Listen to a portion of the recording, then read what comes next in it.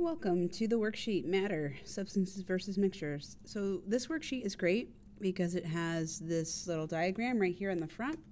So it's reminding us that matter can be broken up into either substances, which we can write chemical formulas for, homogeneous. Remember, homogeneous means the same throughout. And mixtures have a variable ratio, which means there's no formula for that.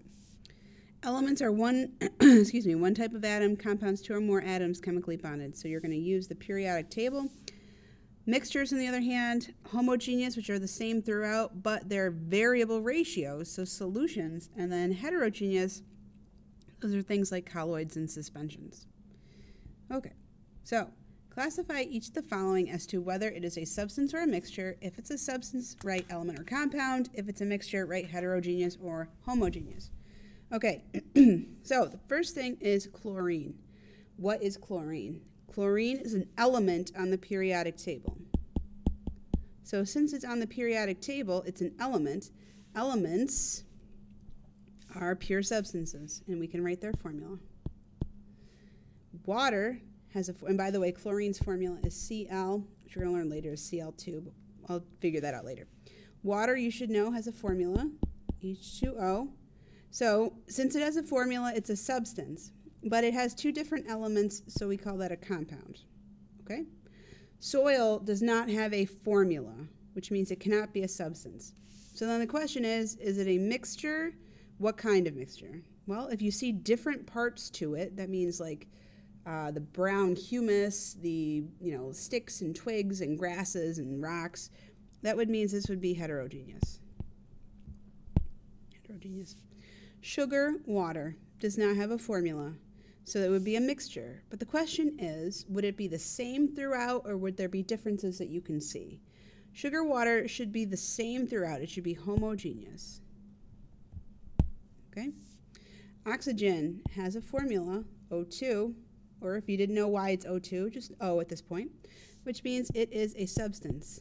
It is a pure element. Carbon dioxide has a formula, which means it is a pure substance. It is a compound because there are more than one element. Rocky Road ice cream does not have a formula, so that would go under mixture, and it would go under heterogeneous. Now, why would it go under heterogeneous? That's a G, by the way. Why would it go under heterogeneous? That would be because you see the differences. Now, if you've never had Rocky Road ice cream, it's like chocolate, ice cream, marshmallow swirl, nuts, and maybe chocolate chunks. There's all kinds of different things that you can see. It is not the same throughout. Alcohol is actually a compound. Weird, huh? Alcohols are things like CH3OH. It's a group of compounds. CH3OH is methanol. Now, you might have put that it is a homogeneous mixture. And that is okay to start, but you're going to learn that it is indeed a compound, alcohols. Pure air.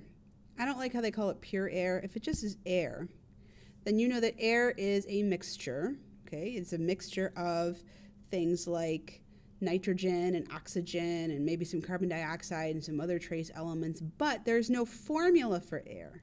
So it cannot be a substance. It's a mixture that looks the same throughout, homogeneous, same throughout. Finally, iron has a formula. It is an element, which makes it a pure substance. Okay? Maybe number 8 was tricky, but I think the rest should be okay. So if you have questions, please reach out. Thank you.